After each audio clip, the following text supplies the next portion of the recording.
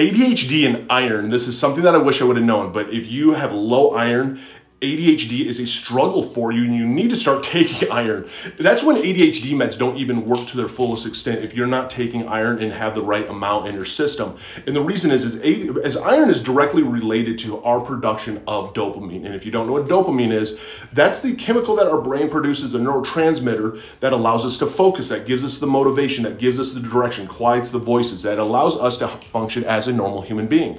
And one of the big problems is a lot of people out there have an iron deficiency and you don't even know it. And so one of the things is yes, your brain is not producing dopamine like it normally should on its own. So taking an ADHD med, you have to take a higher dose of it to get that dopamine into your system to try and function like a normal human being. And this is something that I wish I would have known, because it's so important to be taking vitamins when it comes to ADHD, because a lot of these vitamins, it's not all about just being healthy. It helps your brain. It's proven to help your brain.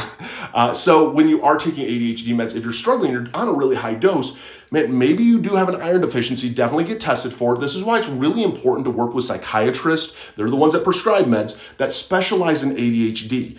Doctors who don't specialize in ADHD don't go into different testing to find out, hey, how's your iron, how's your zinc levels, all of this. And to even explain to you, hey, let's add these supplements and vitamins into your daily routine, and this can make a huge difference. And guess what? You don't need as much medication then.